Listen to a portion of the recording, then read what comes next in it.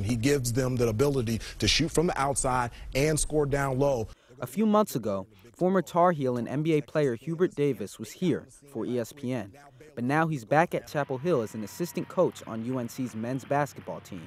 That's after being called into Coach Roy Williams' office during the summer.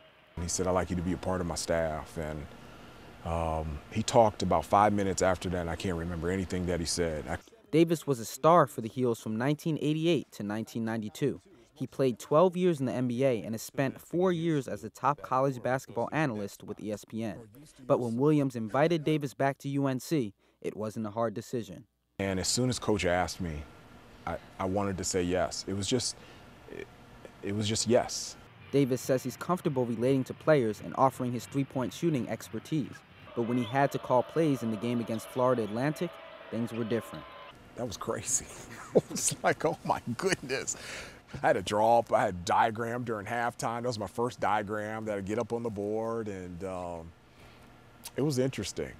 In fact, the whole experience of being a Tar Heel again has been overwhelming for Davis. I've told people it has been a gift that saying thank you is not enough. It's almost, stop it, it's too much. But there's no time to stop. He's just getting started. In Chapel Hill, I'm Julian Caldwell.